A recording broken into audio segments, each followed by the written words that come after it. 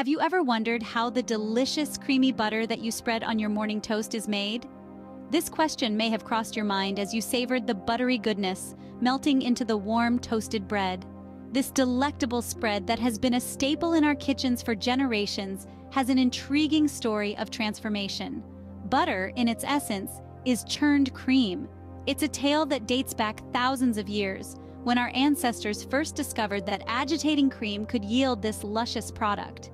From being a laborious, handmade process in the past, butter production has evolved into a sophisticated, industrialized operation. The magic lies in separating the butter fat from the rest of the milk components.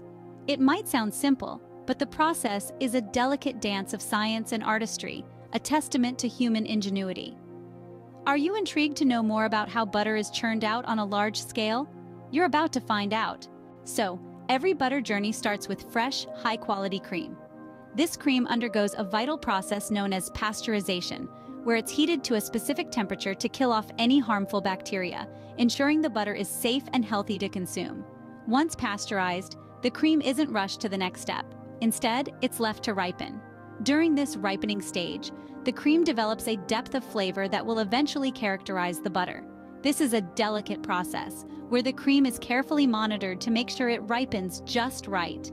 Following ripening, the cream takes a spin in the churn. Here, it's vigorously shaken until the butterfat and buttermilk separate. This is a fascinating transformation, as the smooth cream morphs into solid granules of butterfat swimming in buttermilk. After churning, the butter is washed. This step is crucial as it helps remove any remaining buttermilk, which could otherwise affect the butter's shelf life. Now, for those who love a bit of tang in their butter, this is when the magic happens. The butter can be salted to enhance its flavor and also to act as a natural preservative. Finally, the butter is shaped and packaged, ready to be spread over your favorite bread or melt into your cooking. And voila, that's how butter is made. But do you ever wonder why some butter tastes different than others? The taste of butter can vary greatly, and it all comes down to the quality of the cream and the churning process. Top-grade cream, meticulously churned, often yields butter with a rich, nuanced flavor. The addition of salt can further enhance this taste.